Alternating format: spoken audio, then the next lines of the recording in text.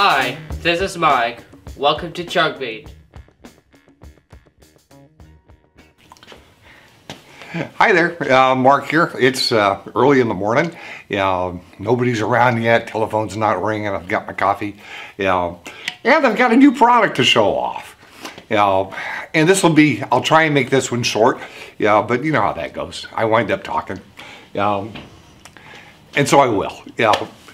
Every year with this bluefin fishery we've had out here on the West Coast, it's about an 8-year, I don't know, phenomena as far as these big fish. Ever since the Fukushima nuclear power plant issue in Japan, it seems like, to me anyway, that's what I correlate it with time-wise.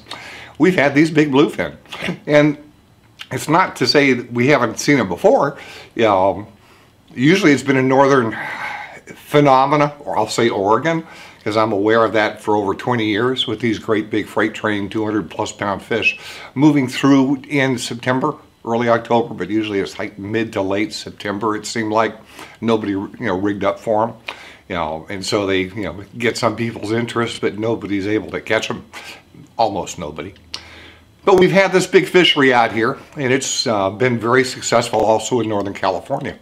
And every year, maybe it's a message board phenomena, just like it is with politics and with, if you do any shopping and you have Facebook open or something like that, all of a sudden you start getting bombarded with ads showing the same crap over and over and over again.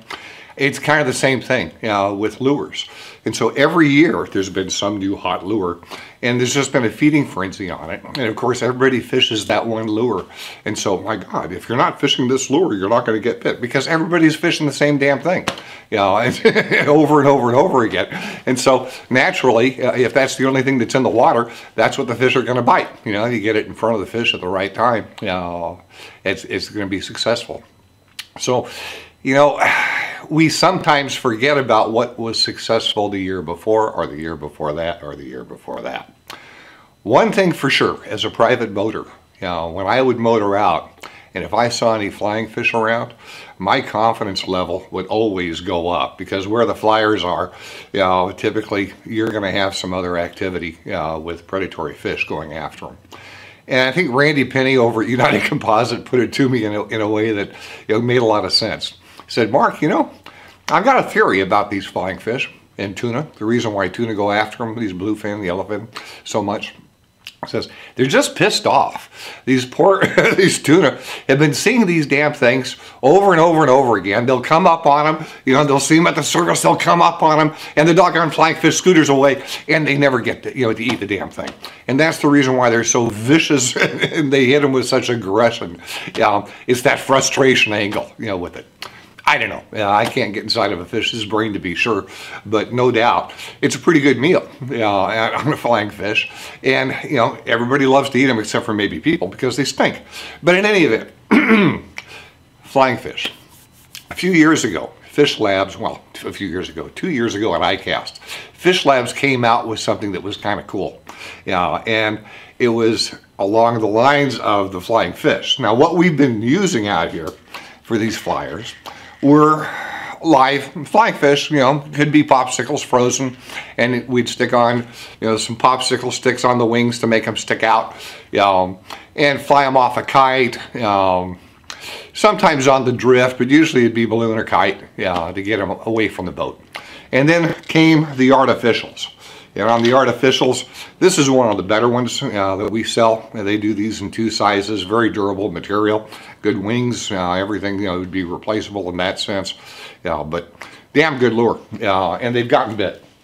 Another one, Meg Bay put one on the market. This was more of a drift bait. Wings are pretty stiff, good size, obviously. But this would be one that often, would be tossed off the bow of a boat, let it get way the hell out there, and just go ahead and put the reel in gear and wait for something to happen. So you could do something else in addition and have this thing out there. Similar to that other flyer I showed. And then, of course, this Nomad had a hard body version. And all these things can be used on the kite, they can be used on the drift, they can be used maybe even slow trolling with some effectiveness. But, and they're effective. But there's another way to do things, and that's what the folks at Fish Lab did. They came out with a strap-on. Yes, indeed, it's a strap-on. There's a little harness, and there's a pin. And so you take your mackerel or your mullet, you put the harness on it back behind the head, obviously where the wings would normally go. And now you've made a fake flying fish out of a bait that's a lot easier to catch and a lot more prevalent.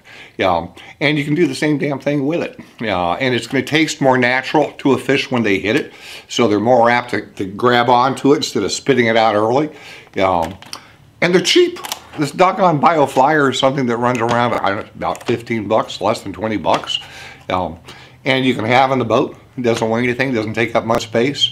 And you can go ahead and create a flyer, stick it out there behind your boat, and you have it in the water. Not a bad idea, and if you're in an area where the flyers aren't, well, you know what, the tuna move around. And so you may not have flyers there today, but the tuna remembers what that meal looks like, and they're bound to go for it. So I think it's kind of cool. It's not a big investment. It's easy to install. Basically, you put the harness around the fish. There's a little pin in here. Pin that through the mac, and now you've got a winged bait sitting out there, and you can use it on the drift or whatever. Not very expensive, neat little piece, kind of creative. This is from Fish Labs. Fish Labs is also a company that's owned by Okuma. So use it on the kite, use it on the drift. Nice little piece, nice little piece. And a lot better than spending 150 bucks for a big chunk of plastic, I think. I think it'll be effective and worth a try. And even if you're in Northern California and you're thinking, water up here isn't as clean as it is down south, and maybe that's the reason why guys aren't using the flying fish. Well, it's one more thing you can go ahead and put in your arsenal and run. And don't forget about what's been used in the past. These big bluefin, they will eat poppers. They will eat jigs down deep. They'll eat the flying fish. They'll eat a slow trolled mackerel off a downrigger about 3 knots. Even a Nomad DTX minnow and a mackerel sardine pattern. Those have been successful over the years.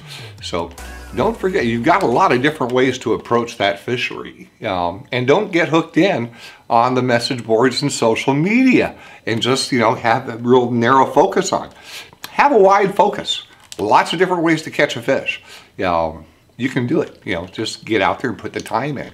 And especially as fuel costs go up, it surprised me last year to see guys, going after the high-speed trolling game, exclusively, and forgetting about those things that worked prior years. The fish haven't changed. They'll still go after that. It's just one more tool in the arsenal. Well, here's another tool for you. Thanks for watching. I'll be back again.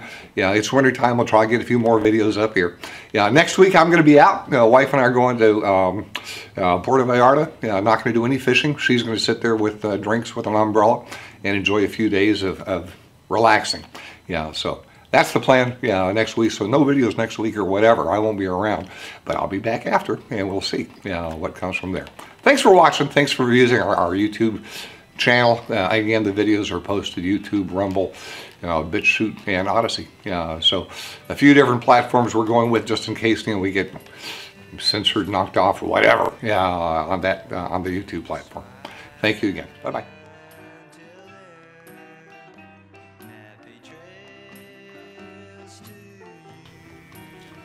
Thanks for watching our video, which is on YouTube, Odyssey, BitChute, and Rumble.